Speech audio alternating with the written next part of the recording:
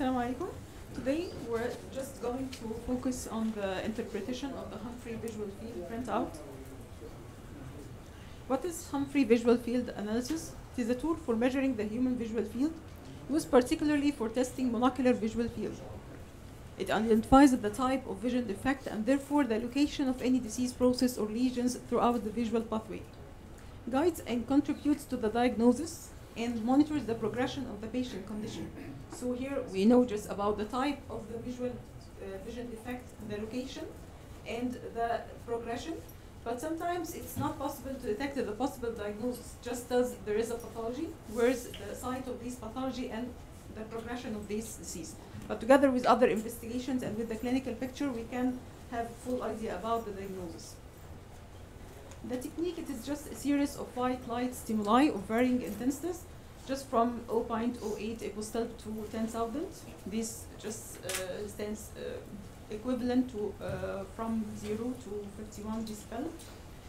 And preset size, usually the size used is Goldman size 3, as Dr. Mohammed said, routinely about 4 millimeters square throughout a uniformly illuminated bowl. There is a background illumination of about 31.5 epistel. The patient uses a handheld button that they press to indicate when they see a light. What are the available test strategies? The most commonly used strategies are suprathreshold, which is rapid. It's qualitative more than quantitative. It's used therefore for screening. The full threshold, it is long, tiring, and multiple, but here the advantage is it checks the threshold multiple times. So it is more accuracy, there is more accuracy in detecting the threshold in each point. And, which is more common now, is the Swedish interactive thresholding algorithm. It is the fastest and the most accurate. Results are compared against an extensive normal and pathological age-matched database, which highlights unusual and suspicious visual field loss. CETA fast versus CETA standard is just quicker procedure, but it is less repeatable and less sensitive. About testing protocols, we have the central 24-2, which is most popular, measure 24 degrees temporally and 30 degrees nasally, with a total of 54 points. So it concentrates more on the nasal field, and this is the part which is firstly affected in glaucoma. But other defects like temporal sector is not evident in such protocol because it doesn't give a wide temporal field examination. It's used mainly for neuro-ophthalmic conditions, general screening, and for early detection of glaucoma. Regarding the central 32, it measures 30 degrees temporally and nasally, with a total of 76 points. So these are more points to be examined, especially on the temporal side of the field. The indications are more or less the same as the 24-2. The central 10-2 protocol measures 10 degrees temporally and nasally, with a total of 68 points. So it highlights any central problem. So it's used mainly for macular, retinal, and neuro-ophthalmic conditions and advanced glaucoma. Full field examination, 120, measures the full 120 degree of the field, mainly for neurological defects.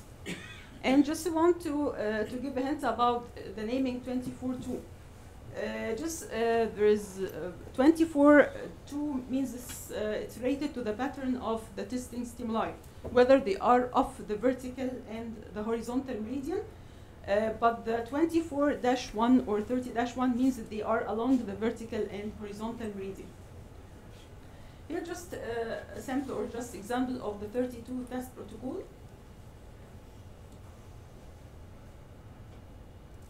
This is example of the central 24-2 test protocol. And last one of the central 10-2. Just you notice that there is no blind spot in the central 10-2 because the blind spot just lies between 10 and 20 degrees, so it's not present in the central 10-2 protocol. How to interpret results?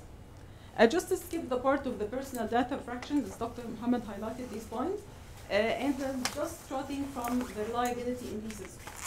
Reliability indices just reflect losing concentration, closing the eyes, or pressing the button too frequently. Monitoring the fixation by Humphrey is used by the display screen and the gaze tracker. So the examiner has some rule in just detecting how cooperative the patient or how the patient is fixing, and not only depending on the machine while using the fixation losses or the gaze tracker alone. Fixation losses means when the patient responds to a stimulus that is projected onto the area of their blind spot. Fixation losses exceeding 20% are denoted with an XX next to the score and deems the result unreliable. So when it is less than 20%, this will give a reliable test, and more than 20%, the test will give a notation of low test reliability. Here we can see that the fixation losses are 5 out of 15, which is about third of the times, and here we have the notation of low test reliability. The second reliability index is the false positives.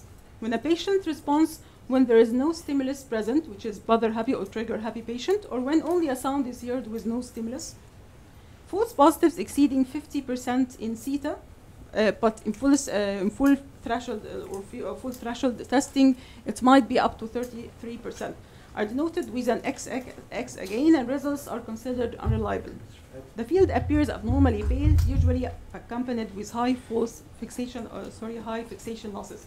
So usually when there is high false positives, you can see again high fixation losses. In theta testing, it depends on response time. Sometimes the test may give high fixation losses and high false positives, depends on the rapid response of the patient. So it considers this more than average response time or less than average response time, so this is considered as false positive. And this denotes that the patient is anxious and concerned about missing target. So the patient is faster than usual, and this will be presented as high false positives. Here we can see that the false positive is 19%, and the test has the notation of excessive high false positives. The third reliability index is false negatives. When a patient doesn't respond to brighter stimuli where a duller stimulus has already been seen. High false negative scores may be due to fatigue, inattentiveness, malingering, or genuine significant visual field loss. So it might not denote, as Dr. Mohammed said, unreliable test. Maybe there is advanced field loss, and this can give high false negative score. False negative exceeding approximately 15% in theta or 33% as a false positives deem result unreliable. But again, we can accept higher false negatives in case of advanced field losses. Here is a test with about 46% losses. As you see here, there is no notation of low test reliability. As we said, we cannot tell this if we can see advanced field loss. Again, high false negatives sometimes can give the clover leaf field. Here you can see that there is a spatial pattern in the gray scale. It looks like a clover leaf because usually the test first the four locations just in the four corners, and then the last points to be tested are the peripheral points and the nasal points. So sometimes we have this clover leaf when there is inattentiveness or fatigue of the patient at the end of the test. Here we can see that the false negative errors are 22%. And the field more or less is not highly affected. And this gives us an indication that it might be a reliable field. After we finish the reliability indices, we go to the displays. First, we have the numerical display. It represents the raw values with measured or estimated of the patient retinal sensitivity at specific retinal points in decibel. Higher numbers equate to higher retinal sensitivity, greatest in the central field and decreased towards the periphery.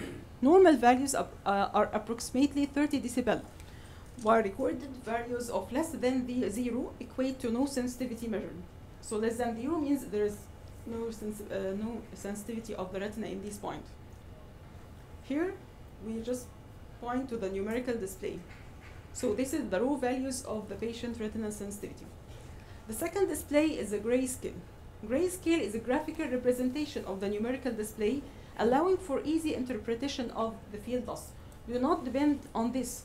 But it's just important for demonstration to the patient. If you want to demonstrate the field loss or the progression to the patient, we can use the grayscale. Lower sensitivities are indicated by darker areas, and higher sensitivities are represented with a lighter tone. Each tone change is just about 5 decibel. As we said, it's used for demonstration and not for diagnosis. And here is the grayscale. The third display is the total deviation. It represents the difference between measured values and population age norm values at specific retinal points. Negative values indicate lower than normal sensitivity. Positive values indicate higher. 0 equals no change. The total deviation plots highlight diffuse vision loss. The fourth display is the pattern deviation. It accounts for general reduction of vision, so it subtracts the general reduction due to media opacities or uncorrected refractive error or age or pupil miosis or whatsoever, and it gives us just the focal loss. Therefore, generally lighter than the total deviation. It is more diagnostic as it highlights any focal or any localized loss. Here we can see the total deviation to the left and the pattern deviation to the right.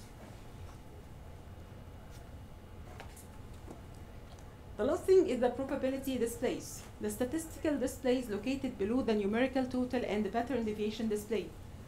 A graphical demonstration of the percentage of the normal population who measures below the patient's value at a specific retinal point from less than 5% to less than 0.5%.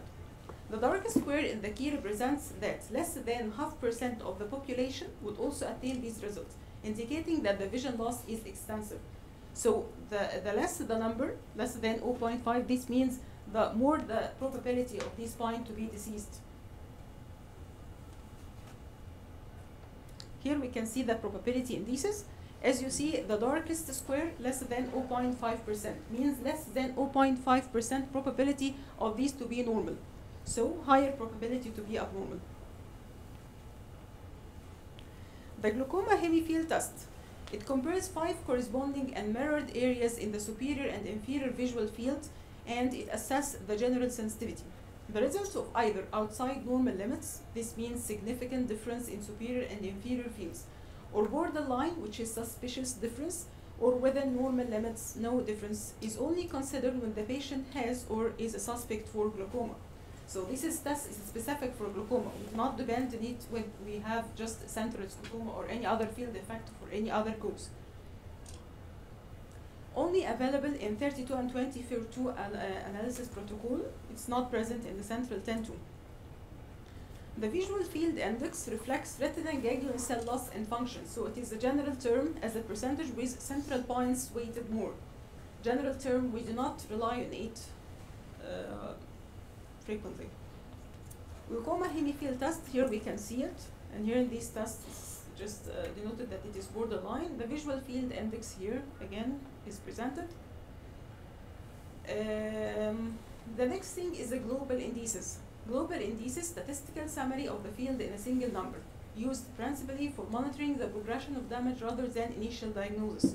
So when we see the mean deviation or the pattern standard deviation, these are important mainly for progression rather than diagnosis. The mean deviation derived from the total deviation represents the overall mean departure from the age-corrected norm. A negative value equals field loss, while a positive value represents above average field. A p-value is provided if the global indices are abnormal. P means probability value. So probability less than 2% means less than 2% of the normal population have vision loss worse than measured. So again, the lower the number means the higher possibility of abnormality. Pattern standard deviation derived from the pattern deviation and thus highlights focal loss only, taking into account any generalized depression, subtracting any generalized depression, and concentrating on focal loss. A more useful indication of glaucomatous progression than mean deviation. The third global index is the short-term fluctuation. It's not present in Humphrey. It indicates the consistency of response during a single test, intra-test variability. So it depends on variable measure or more than once measurement of the threshold. But in case on CT standard here, we just measure the threshold once, so there is no short-term fluctuation. Poor concentration and tiredness can affect the short-term fluctuation, can increase the short-term fluctuation. Again, aging and glaucoma themselves can increase the short-term fluctuation. Corrected better standard deviation means better standard deviation corrected for the short-term fluctuation. They are not presented in theta as the threshold is tested once, as we said. Here we can see the mean deviation and the pattern standard deviation and the probability number written beside them if they are abnormal. They are abnormal when they are more than 2. So less than -2, this means this is within the normal range, but above -2, this is abnormal. Advantages and disadvantages of the Humphrey field analyzer. It is a comprehensive visual field assessment and reliable results, compares patient data to age-matched population, provides baseline measurement, distinguishes focal from diffuse vision loss, can be used for patients who are wheelchair users, hearing impaired.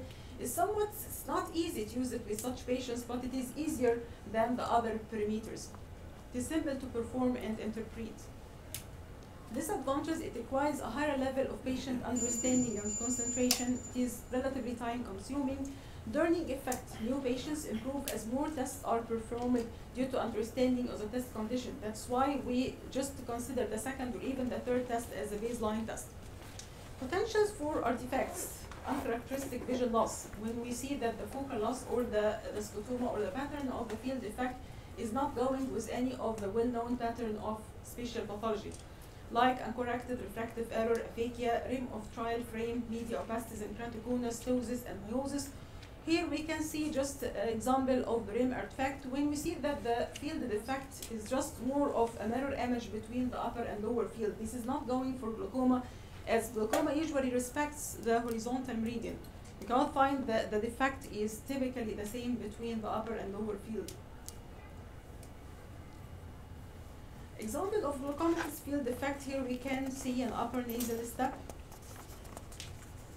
Another example, we can see here suspicious upper arcuate scotoma.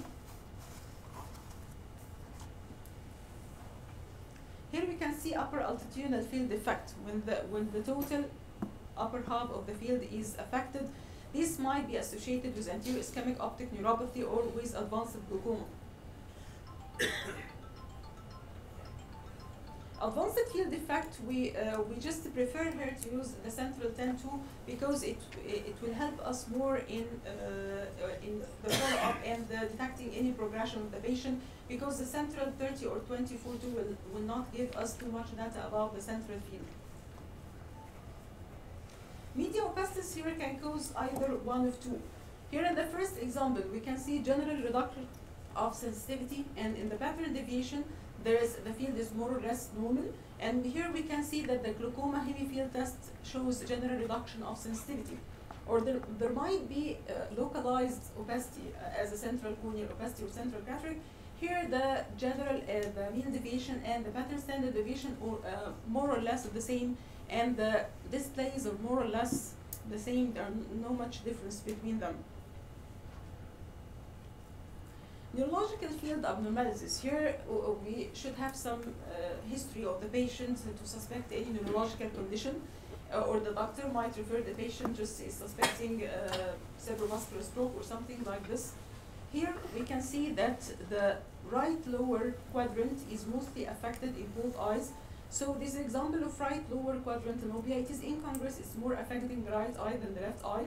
So this is highly suspicious of neurological defect, which you should consult a neurologist.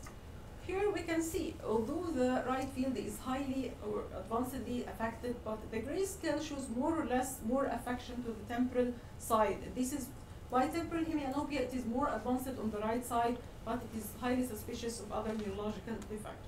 Thank you.